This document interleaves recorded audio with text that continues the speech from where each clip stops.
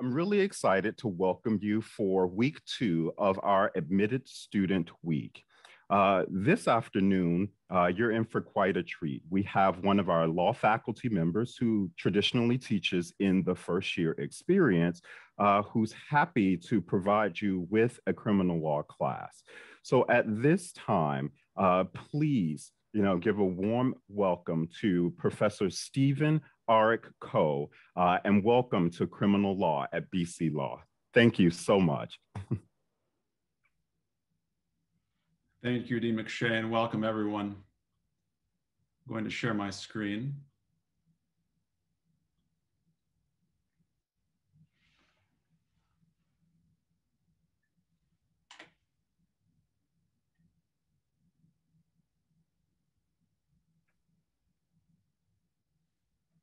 So as Dean McShay said, my name is Professor Coe, and this is an introduction to criminal law. Allison Sherwood, are you there? Allison, if you're there, can you unmute yourself? Yeah, I'm here. Hi, Allison. Allison, I can't see you on the video. Can you show yourself on the video, or is that not possible for you right now? I should be able to. Sorry about that. Okay, great. Allison, I want to open by asking you a question. I'm having a dispute with my next door neighbor. He's playing music too loudly. So I decide that I'm going to kill him. I go out, I get a gun, and then I walk over. I decide on the day I'm going to do it, and then I walk next door, I pull out the gun, I shoot him in the head, and he dies. Have I done something morally wrong? Yeah, I'd say so. Why? You took another man's life. Took another man's life. That's something that's morally wrong. Cooper Lerner, you agree with that? Absolutely, and you did it in a premeditated way. I did in a premeditated way. So in your conception, Cooper, is this murder? Absolutely. What's your definition of murder? My definition of murder would be killing another person in a premeditated way. So you planned to do this, you took the action. So so it has to be premeditated? What if I just spontaneously decided to kill my neighbor? Then it wouldn't be murder? I'd say it would be, I actually don't know. Okay. Jelana Torres, you agree that's murder? And Yes. that I've done something morally wrong? Yes. Should I be punished for that wrong? Yeah, I would say so, just because Cooper said it was premeditated. It was premeditated. How much punishment do you think is appropriate? For murdering somebody, I don't know, maybe like 5 to 10 years in prison. 5 to 10 years in prison. So you think after 10 years, I can be back out on the streets? Yeah, depending on what you did in prison to reform yourself. Okay, all right. So maybe there's a question of reformation and rehabilitation in criminal law. Grace Bear.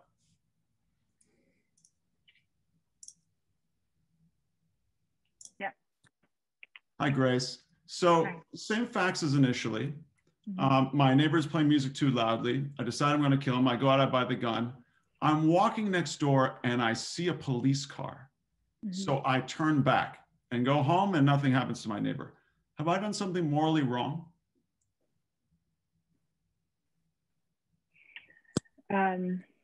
No, Why not? because you didn't see the action through. I didn't see the action through. So you think it's morally appropriate behavior for me to walk to my neighbor's house with a gun intending to kill him? That's morally okay? Okay, maybe not. No, it's not okay. Okay, so it's not okay. Okay. Sun-Hye Yang, do you agree with that? I agree. So it's morally inappropriate behavior. Have I committed murder? No. Why not? Well, you didn't go in and kill him, right? I didn't go in and kill him. So I've done something morally wrong, but I haven't committed murder. Ryan O'Malley, should I be punished for this? I didn't commit murder, but I did something morally problematic. Yes, you should be punished for attempted murder. For attempted murder, how much punishment is appropriate for attempted murder, you think? It depends on your mental faculties. Okay, well, you know my mental faculties now after seeing me for a couple of minutes. What do you think the appropriate punishment is for me? The appropriate punishment would be a jury trial. But that's not a punishment. I'm talking about years imprisonment. So we heard previously from Jelana, 5 to 10 years. Would you give me more or less than 5 to 10 years? I believe that 5 to 10 years sounds appropriate. Okay, so you think I should be punished the same amount as if I had gone over and pulled the trigger and killed him? You think that's right? No, I think that if so, you actually killed him, you should be tried for more than 5 to 10 years. I see. Okay, I see. So you have a different conception of punishment than Jelana does. I'm going to launch a poll now. Can people see this? Is punishment appropriate in this case? Should I be punished at all? Sorry, is this in the second case? In the second case. I'm talking about the second case right now. Yeah. And I know none of you, this is all just testing your intuition to bring you into what I think is the most interesting area of the law, the criminal law.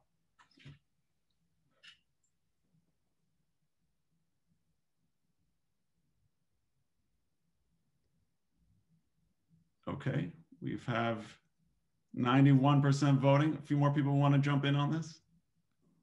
It's completely anonymous. I'll never check afterwards.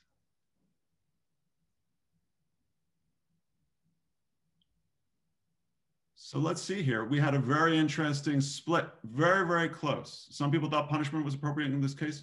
Some people did not, and 14% of us were unsure.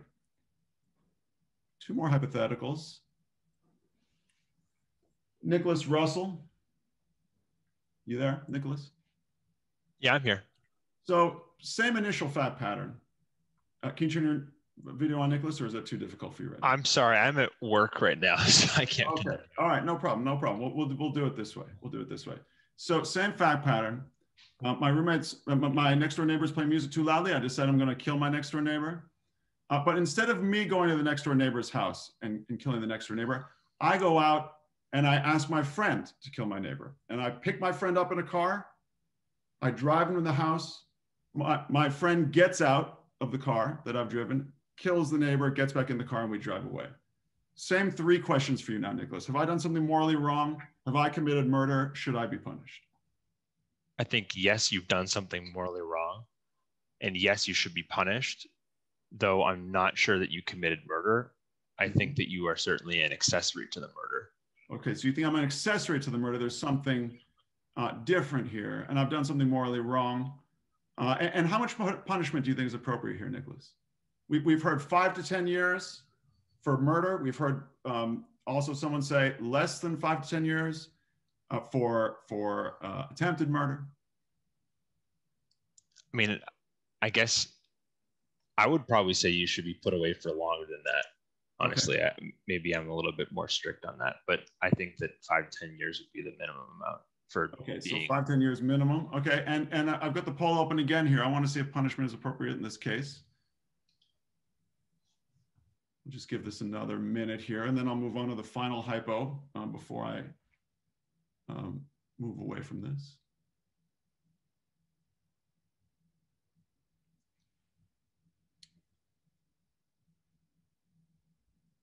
We had a whopping 96% of people say punishment is appropriate in this case. And Nicholas, you think that's right? Your classmates agree with you? Yes. Okay, great, great. All right, why don't we move on to one final one here, one final hypothetical of our 4. I have a serious psychiatric disorder. I'm a paranoid schizophrenic. The voices in my head tell me that, that I should kill my next door neighbor. So I go next door, I take out a gun, I pull the trigger, and I kill the neighbor. Lauren McCarthy? I'm here. Lawrence, excuse me. Is that appropriate? Is that, did I do something morally wrong? Did I commit murder? Should I be punished? You did commit murder.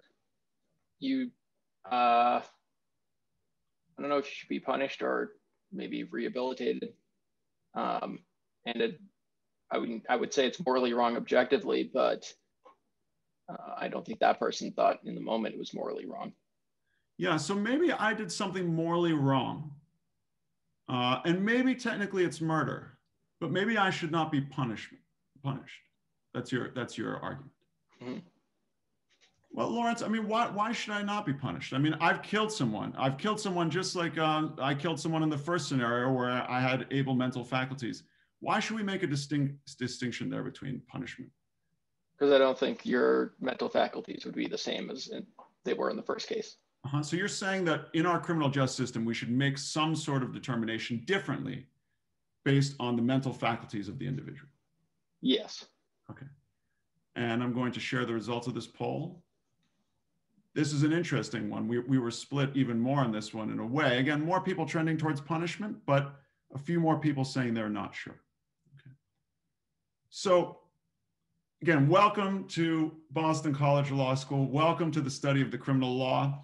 And for those of you who are curious about what a criminal law course may look like, these 4 hypotheticals, as we call them, factual hypotheticals, give you the overview of what an entire criminal course is. I've given you the entire outline of the course just in the opening 10 minutes. We start in this course with the basic elements of criminality, but then we move on to the question, is it murder? That's what I teach in Unit 2 of my course. It's called offenses. I turn back. That's something called inchoate offenses. For example, attempted murder. I drove into the house. That's something that we call accomplice liability or modes of liability. What happens when there's more than one person? How do these questions intersect? And finally, I have schizophrenia has to do with the question of justifications and excuses. We look at questions of insanity, as the law calls it. We look at questions of self-defense. What happens if my neighbor is coming at me with a gun and then I pull my gun and pull the trigger? How does the law treat those questions? Those are the foundational questions of criminal law and the foundational questions of a criminal law course. This is the course where we talk about the death penalty. And Noor Khan, Noor, are you there?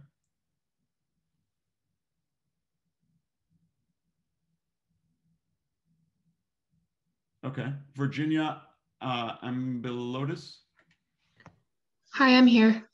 Hi, Virginia. Why do you think I assigned the death penalty for this class, for this opening class?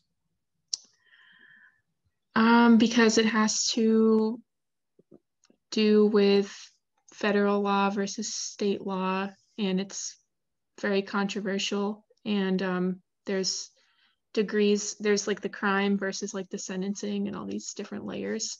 That's right. So there's crime, there's sentencing, there's federalism, there's federal government, there's state government.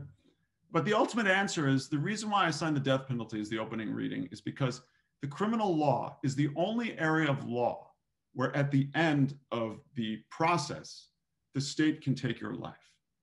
If in all these other areas of law, property law, contract law, people cannot be executed by the state. But the criminal law deals with violations of the law that are serious, so serious that you could be committed to life imprisonment without parole, or at the extreme, you could be executed. From my perspective, this is what makes criminal law the most important course and the most exciting course in the first year curriculum. This is the course where we talk about the Capitol riots and how the criminal justice system intersects with FBI investigations around the Capitol riots and the various prosecutions around the country. In this course, we talk about Bernie Madoff and what sentencing is appropriate for someone who's committed his crimes. In my course, we talk about the Michelle Carter texting case. Should someone be responsible if they have goaded someone into committing suicide, or should they not? We talk about Harvey Weinstein and the way in which he was prosecuted for sexual assault. And finally, we talk about, we do all of this in the context of understanding that criminal justice intersects with various communities, especially marginalized communities and communities of color. We are studying criminal law in an era of mass incarceration where we are asking fundamental questions about who should be prosecuted, who should be put on trial, and who should be put in prison, and who should not. Increasingly, as a country, we are asking those fundamental questions. And if you were to come to Boston College Law School and take criminal law with me or any of my colleagues, you would be equipped with the tools to engage in this debate in a very robustly defined way. So what will we be doing over the course of the next 45 minutes? We began with the opening 4 questions. I'll introduce myself very briefly, just so you have a sense of who I am and also what a criminal legal career might look like, what a legal career might look like, even more generally. We'll talk about the death penalty, and then I'll offer some concluding thoughts about studying law at Boston College Law School, which I think is a very special place to study law, and I'm looking forward to getting to know you as we work through all of this today. Before we do, though, I just want to say a word on the subject matter. This is a very difficult course, and the materials that are presented today are very challenging. Those of you who have read it know that. We're talking about murder, we're talking about rape, we're talking about racial disparities when it comes to treatment in the criminal justice system. So I just want to emphasize, I recognize this subject matter is very difficult, and that all of us are coming to this conversation informed by our own experiences. Some of us, most of us, either directly or indirectly have been touched by the criminal justice system, either because some of us come from families or have friends who have been victims of crimes. Some of us have been victims of crimes. Some of us have been mistreated by the criminal justice system, and others of us are conscious of the way in which loved ones have been mistreated by the criminal justice system. So I want to say that I recognize the challenge of that, and I encourage all of us to be respectful as we have that conversation today. Okay, let's move on with introductions briefly before we get into the subject matter. Who am I? Again, my name is Professor Ko, and I'm from Massachusetts, actually. My family is ethnically half Lebanese and half Korean. This is a picture of my family, and this is our dog, Riley, Bichon Frise. We often say that, you know, we grew up with a French dog with an Irish name in a Korean, Lebanese, American household. My first introduction to international affairs, which is my other major interest along with criminal law, was when I studied abroad in England. And then when I went to law school, I had a particular interest in international law. I did a human rights clinic in Colombia. I studied comparative law in France. My main mentor was Zambian. I clerked for a federal judge. And then a very interesting thing happened. I graduated in 2008, and my law firm gave me this amazing deal. They said, you should take a year off, and we'll pay you half your salary, and you'll have a guaranteed job on the other end. So I literally had 12 months and a good chunk of change to do whatever I wanted, knowing that there was going to be a law firm job on the other end. So what did I do with my time? I road tripped around the United States. I was a visiting scholar at a law school in Korea. I spent time in Lebanon and studied Arabic. But then I went to The Hague. One of my main mentors said, The Hague is the international law capital of the world. If you go there, you can understand how international law functions in our global order. So first I went to the International Criminal Court, and that's when that's where the criminal aspect started coming into my interest. I worked on cases dealing with genocide, war crimes, crimes against humanity, sentencing. And then for 2 years, I worked for another court in The Hague, which is run by the United Nations, called the International Criminal Tribunal for the former Yugoslavia. I dealt with one of the main cases there, working for the 4 judges. After that, I went to the Department of Justice in Washington, D.C., and I worked on international criminal cases again, but from the perspective of the US government. As many of you know, the Department of Justice is one of the executive agencies, one of the most important agencies in the federal government. This is an internal organizational chart of the DOJ, and you can see that there are different subsections here. So here's the Attorney General up here at the top of the heap, Civil Rights Division, Tax Division. Here's the FBI. I worked in the Criminal Division here, dealing with enforcement of federal criminal law. And within the Criminal Division here, I worked in the Office of International Affairs. So some of you may have seen our news articles about extraditing El Chapo from Mexico, prosecuting Nicolas Maduro from Venezuela, cases dealing with Chinese COVID-19 vaccine research theft. All of these are international cases that I and my office have worked on in the past or are working on now. And during that time, I was also an adjunct professor at Georgetown Law Center and was also a fellow at Columbia Law School before finally becoming a professor of my own here at Boston College Law School. The final thing I'll say about this story is that Boston College Law School is very, very special to me for the reason that I've been connected to BC law since before I was even born. My grandfather, my paternal grandfather, was a graduate of Boston College Law School, and he was admitted to BC law by Father Drinan, the very famous former dean, who's a human rights hero, among other things. because my grandfather came to the United States for graduate studies and then was living in political exile from South Korea because the South Korean government was overthrown. So I am sitting here today because of Boston College Law School. My family owes a great deal to Boston College Law School, and I have particular interest in JD students at Boston College Law School because I think of my grandfather as I'm teaching at this school all the time. As a final note, why do I teach criminal law and international law? What I like about criminal law is it's the most fundamental area of law. We're talking about, again, murder, manslaughter, rape, kidnapping. These are the most serious violations of the law, and it really strongly pulls at my sense of justice and morality in a way that I think hopefully it has for all of you thus far today. And I'm also interested in international law because of its questions of universality. What is it that countries can come together and say it's fundamentally just or unjust? And that's why I write about things like the International Criminal Court, Nuremberg, El Chapo, Julian Assange, the Mueller investigation, et cetera, et cetera. So if we were in person, I would ask each of you to do introductions, but of course, if we engaged in that, then that would take the rest of the time here. But I can see all of you on my second screen. It's a pleasure to meet all of you.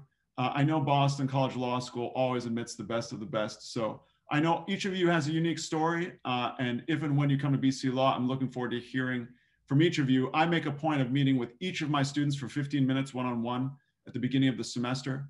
So if you're to come and if you're in my course, I'll look forward to getting to know you more in that capacity.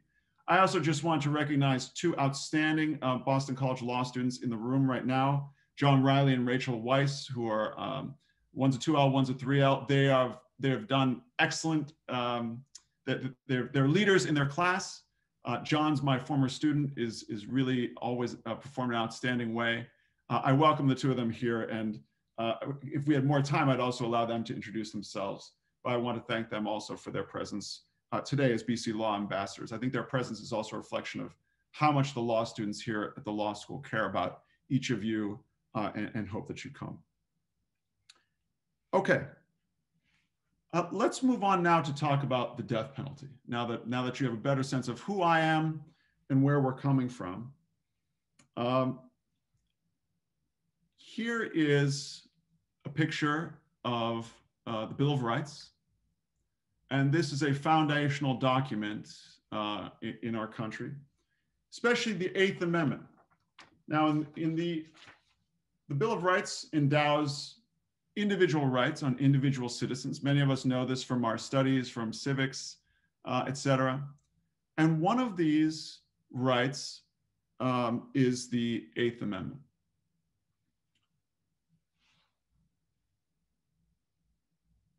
Anastasia Foley. Hi.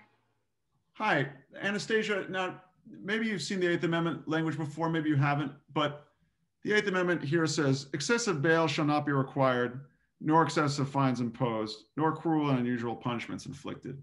I want to focus explicitly on this. If I just present this to you and say the Constitution says the federal government cannot inflict cruel or unusual punishment, what does that sound like to you? To me, it brings to mind issues of like torture, like violating other human rights in the process of punishing someone else. Yeah, so torture, violating human rights. How do you know? So obviously, if it's, so let me ask you, if all of a sudden the federal government said, we're going to start waterboarding people who've committed crimes here in the United States on a regular basis. Obviously, the US government has done this in the past and it's morally reprehensible. Do you think that would be cruel and unusual punishment? Yeah, I would consider that cruel and unusual punishment. What about life imprisonment without parole? You think that's cruel and unusual to hold someone for their entire life? I'm not sure about cruel and unusual, but I personally find it excessive, which no, it's not the language we're focusing on, but. Right, so excellent, You are asking right now, you have a moral intuition, Anastasia, but you're also saying, what is the actual language? Maybe life imprisonment without parole is excessive, but is it cruel and unusual? That's an excellent question. And I can tell you're already exercising your legal faculties. Now, we're going to not just engage in what Anastasia and I have just done, which is just kind of read the phrase and just engage in our gut intuition. We're going to look at the way in which cases in American law have thought about the meaning of this phrase. And by the time we're done today, you will have a better sense of what constitutes cruel and unusual punishment. When we think about who it applies to, we think about for what crimes, and when we think about how it might impact different communities differently given racial disparities, okay? Why do we read cases? Cases are a source of law in the United States. So in fact, why don't you throw up a show of hands? You all know the raise hand function in Zoom, right? Raise your hand if you've heard of the case Roe v. Wade or Brown v. Board of Education.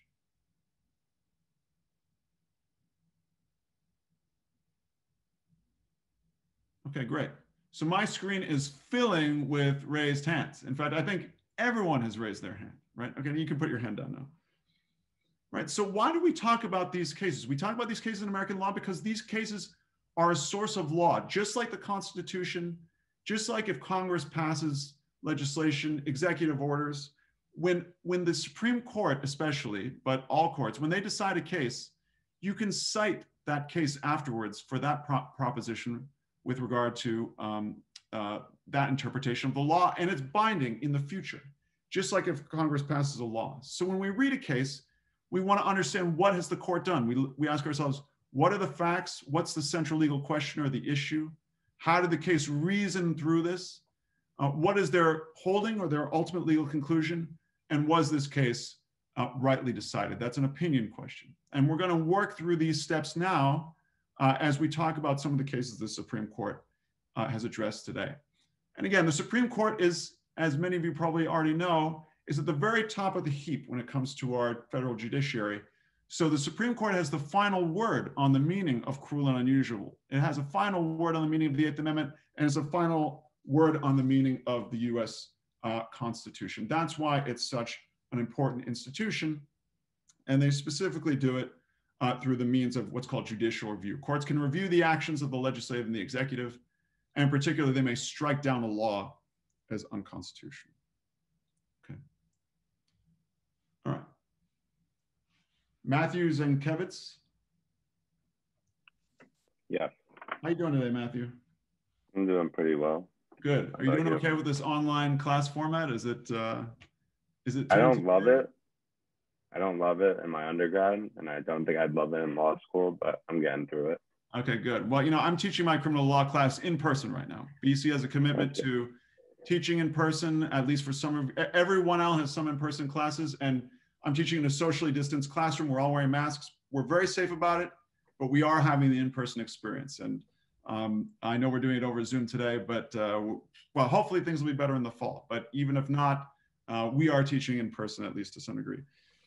So, so let me ask you, Matthew. Matthew, did you get a sense of, from the reading, who can be executed? Do we execute people under the age of 18, and do we execute the mentally disabled? No. And how do you know that? I read the cases, the Atkins versus Virginia and the McCluskey versus Kemp. Okay, great. So you're right. You're 100% right, Matthew. Good job. Okay, the Eighth Amendment prohibits cruel and unusual punishment, as we've already heard, and Anastasia's engaged in an intuitive reading of that. Now we're looking at, well, what have the courts said? The courts have said that execution of juveniles under the age of 18 at time of commission of a crime is prohibited under the Eighth Amendment as cruel and unusual punishment. And also execution of the mentally disabled is also a violation of the Eighth Amendment under the cruel and unusual punishment clause. So Matthew, you mentioned Atkins v. Virginia. What happened in that particular case? Did you get a chance to read the facts there? Yeah, I did. Gerald Atkins was convicted of abduction, armed robbery, and ultimately capital murder and sentenced to death. And then he relied on one testimony from a doctor who said that he was mentally disabled. And then from there, he got sentenced to death, and then it got appealed, and then another doctor for the prosecution concluded he was not mentally disabled. And he was sentenced to death again. Yeah, excellent, Matthew. Matthew, you've done an excellent job with that. So that's exactly right, right? This defendant robs and kills a man in Virginia. He's sentenced to death. But in the evidence below, in the record below, it turns out that he's so-called mildly mentally retarded. That's a term that the law uses, even though that's not a term that we use anymore in our kind of colloquial language. And there's also evidence that he has an IQ of 59. So how is it that the court, let me ask someone else, Jonathan Bertulis Fernand, you're slightly cut off there at the end. That was a good attempt. Yeah, okay.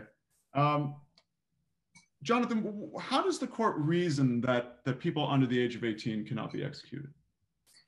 I'm sorry, we're talking about Atkins v. Virginia, that people with mental disability cannot be executed. I mean, I think it's, let me look at my notes. I think it came down to the idea that they're not as aware of their actions, so the sort of penological goals of deterrence and retribution aren't really fully achieved. Yeah, excellent, Jonathan. That's right, right? So the court has to make cruel and unusual punishment real, the court has a standard of evolving standards of decency. And they're looking at a variety of things. They're looking at whether or not, the direction of legislative change, how many states still allow this and how many don't. They're also looking at, as you rightly said, retribution, deterrence, different rationales for punishment. And they're also looking at procedural protections, right? Does it make sense to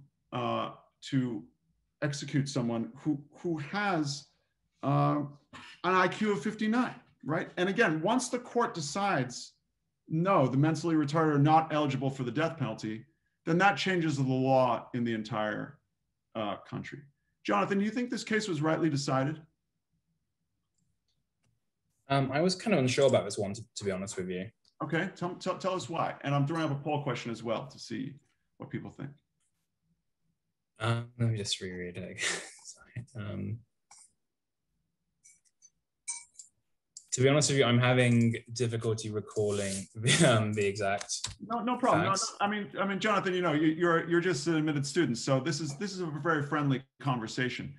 Mm-hmm. As a general rule, do you think there may be circumstances where, under the Constitution, people who have mental disability should be executed by the state, or do you think, as a general rule, we should not engage in this? I think, as a general rule, we should not engage in it. And why not? Because I mean, so based on the readings, my understanding was that it would constitute a kind of cruel and unusual punishment because it's not actually achieving the penological goals of a punishment. Yeah, and you agree with that? It's not achieving the relevant penological goals? Yes. Yeah. So, I'll share the results here. We had a lot of, the majority of the class agrees that it doesn't meet these penological goals. Retribution is punishing someone for what they did wrong. Deterrence is trying to dissuade others from engaging in this. But some people were not sure, right? And those, does anyone want to volunteer? Who said no on this? Who thought this case was wrongly decided? Anyone want to share their view? I'll take a volunteer. You can raise your hand, or you can just unmute yourself and speak.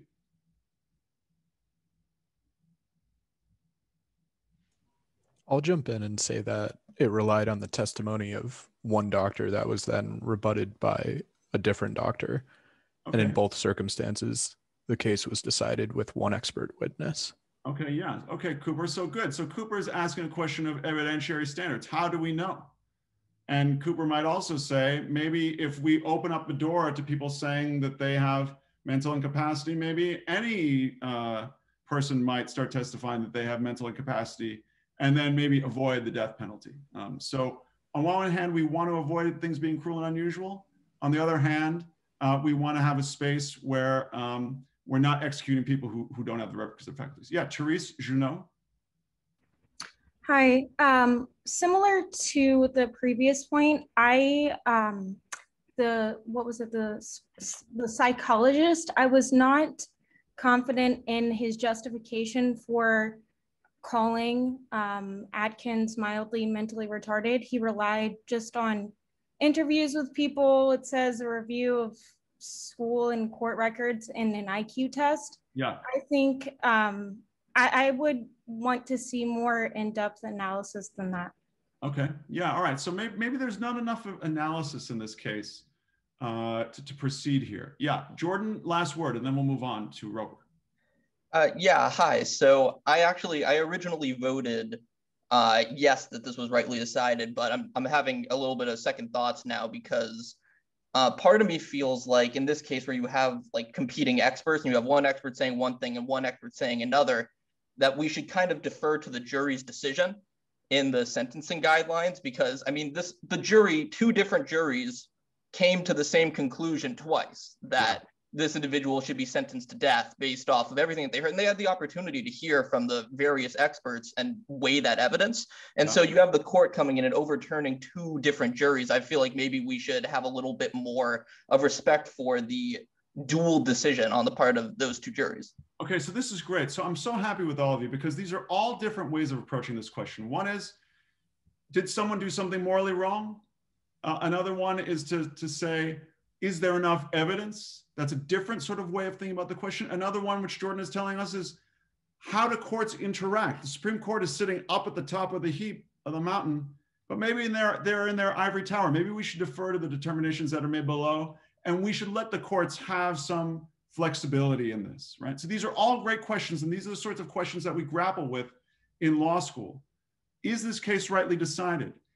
Should cruel and unusual punishment, which could mean anything in theory, how should this apply in this particular case?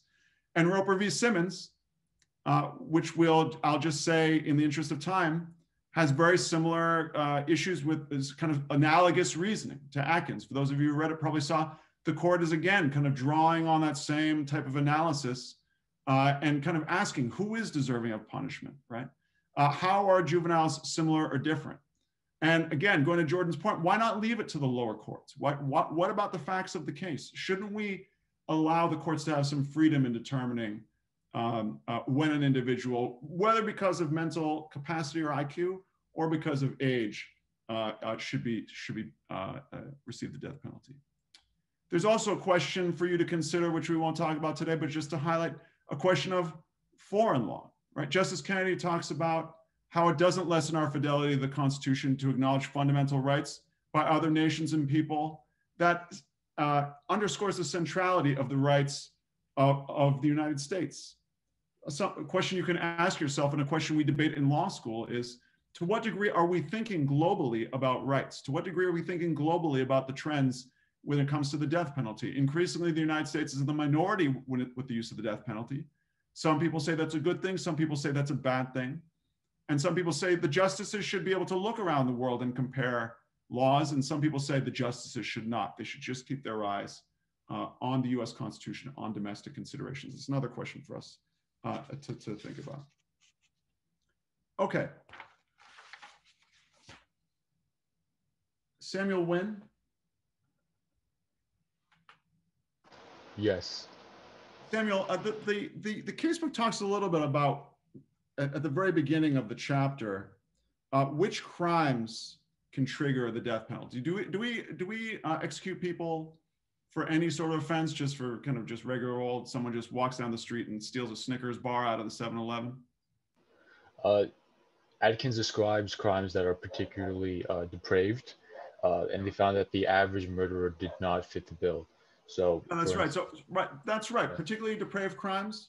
And the casebook also talks about on page 56, the death penalty is really only available now in homicide cases, i.e. someone has to have killed someone else in order for a case to be death penalty eligible. There's an exception for treason, but really when you hear that someone's been executed by the state, we're really only thinking about killings, okay? But Samuel, does that make sense to you? I mean, what about this case here, this Ariel Castro case that's mentioned in the reading? So this is a case, and if you didn't get a chance to take a look at it, that's okay. Very, very difficult facts to talk about, but very important to think about these questions. He pled guilty to 937 counts of rape and kidnapping, holding 3 women captive for a decade. He's sentenced to a life of imprisonment plus 1,000 years, because each of those individual acts triggers more years of imprisonment. he ultimately commits suicide in 2013. So my question is, would you support the use of the death penalty in this case? And are non-homicide cases always less blameworthy or serious than homicide cases? I'm going to open this up to a poll question. What is the appropriate punishment for Ariel Castro?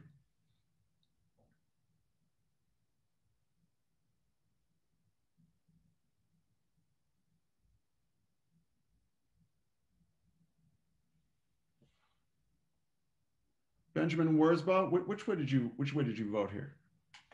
I actually voted sort of against my conscience. I voted the letter of the law, which I think in this case probably should have been death penalty, as a very serious crime. But I'm personally against the death penalty, so I can't let that factor in here for the purposes of this class. Okay, so that's great. So but the letter of the law says that we don't execute someone unless they've killed. That's what we just said. So this guy didn't kill anyone, but he engaged in really, really horrific conduct. So the letter of the law would say you can't execute him for this. Do you think that's right? Should he be death penalty eligible? Again, as I said earlier, personally, I don't believe that anyone should be. But I think that if we are under the law executing the most egregious of crimes, this would certainly seem to be near the top. Even though it doesn't have the homicide aspect. Okay, yes, 74% of our class said life imprisonment. So it seems like a lot of our class has this intuition that, we should really not put him to death for this, but he should suffer the second most serious consequence. Does anyone, I'll take a volunteer. Does someone else want to share how they voted on this question? Yeah, I can share. Yeah, go ahead. Jelana, good to see you again. I voted for the death penalty in this one just because when I was reading through the case, like in the beginning sections when it talked about retribution, I'm just thinking about the 9, I don't know, maybe he raped one woman more than once, but just the victims and making sure that they feel like their voice was heard. So I think just because he didn't murder someone per se, he caused a lot of harm to these women. And I think that just the 937 counts just shows a very disregard for life that is probably, in my opinion, equivalent to murdering somebody. Yeah, so that's a great point, Jelana. We need to think about the victims here. Criminal justice is not just about the state going after people. This is about the state providing accountability for crimes that people may not have otherwise. Yeah, Riley Doak, I see your hand raised. Hi. I never thought that I would vote for the death penalty. I'm from Cleveland. I was in high school in 2013. So this case is a little bit different. And knowing what these victims went through, I thought that the closure that they would receive from the death penalty in this case, despite the fact that it doesn't, based on what the law says, meet that standard, I thought that that would be more just. Okay. All right. Great. Okay. So I think this is great. People are challenging their intuitions here, and we're really starting to become more systematic, rigorous thinkers about when the death penalty should apply and when it should not apply. And again, these are the sort of critical skills that we build in law school as we work through these cases. A lot of times we kind of default to our intuition, but now we're actually defaulting to our legal experience. And I love that there's other hands raised. I want to get to more people, but I also want to make sure that we cover the final question of racial disparities with the death penalty, which is a critical question in our society today. And I want to tee that up with a quick video that's ripped from our headlines. I can still see Jelana on my screen. Jelana, you can see this, right? The video? Yeah. Okay, great. And can you just give me a thumbs up if you can hear the audio once I start playing? Sure. Thanks. A federal prison in the United States has carried out the execution of a convicted killer, Brandon Bernard. The African-American man was part of a gang who abducted, robbed and murdered 2 white youth ministers in 1999. Well, he's the 9th federal inmate to have been put to death since July. More federal prisoners have been executed in the US this year than in the previous 56 years combined. Lebu Diseko has this report.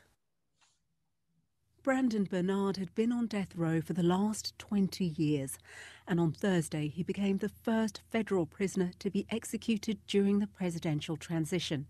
It's one of 5 that are scheduled. If the rest go ahead, Donald Trump will have overseen the deaths of 13 federal inmates since July this year, more than any president in over a century. The federal death penalty was reinstated in 1988, but executions were rare. Just 3 had taken place since then, and none since 2003. But in July, the Trump administration resumed the practice after a 17-year hiatus.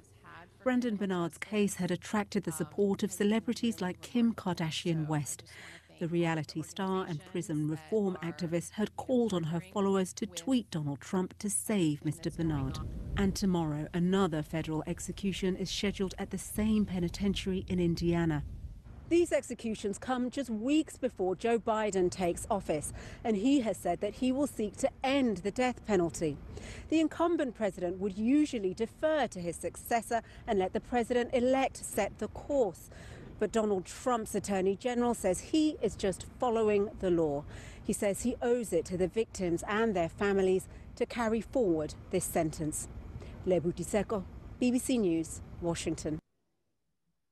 Okay, so I show this to kind of underscore just how it is that all of these different cases are very much arising in our news. And I also do this because it shows the power of criminal law and being a law student to kind of understand how it is that these cases are unfolding. And I do this in order to show, it's because it interfaces very well with McCleskey v. Kemp, which is one of the most controversial cases in the history of the US Supreme Court. Sarah Cicchetti? Sarah, just in the interest of time, can you tell us what the central statistical finding was by the Baldus study? And did the court find that there was a constitutional violation given the disparities that were found in this particular case? So the central finding was that if the victim of a murder was white, there was a 4.3 times higher death penalty ruling. Yeah. And the court did not find that that was a constitutional issue. They found that this took place in Georgia. They found that the court system in Georgia was impartial and could operate in an objective way. That's right, right. So excellent job, Sarah. So right, this is the Baldus study, and this is another one of the studies from the same individual. This is from a different point in time, but showed the race of the defendant, the victim, in combination with role in prosecutors, and multiple findings showing disproportionate use of the death penalty on Black defendants, especially when white victims are killed, right? Just like in the Bernard case that we've just seen from just the end of the Trump administration. And the court ultimately, as Sarah told us, rejected discriminatory claims, saying this did not amount to a constitutional violation, either under 14th Amendment due process and equal protection, but also under the 8th Amendment. In other words, this was not cruel and unusual punishment. This was not disproportionate. This was a discrepancy that appears to correlate with race. So let me ask this question to all of you.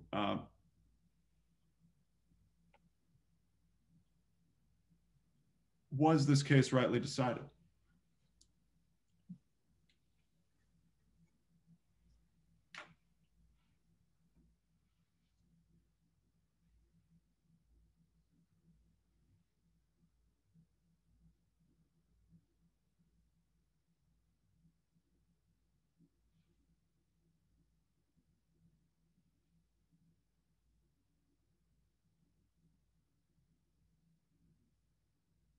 Okay, and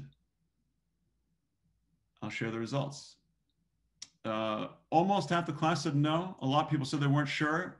And a few people said, yes, rightly decided, right? And I'll take one volunteer who wants to give their view on this. Again, acknowledging this is a very difficult issue to discuss. Yeah, Del Smith, go ahead. Yeah, hi. So I went with yes, but it went against my intuition.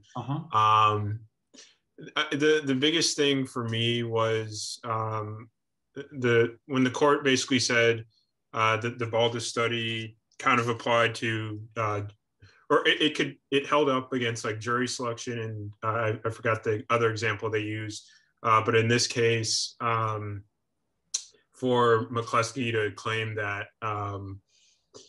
he was discriminated against was a far stretch, because each case has different facts and all of that. And also the point that stuck out to me was the court said, well, if this was the case, the Georgia State Legislature has more than enough ability to put a new law in place that bars discrimination as well. Right. So the court's saying there's a case-by-case analysis. The states may do things differently, and for Dell, that's persuasive, right?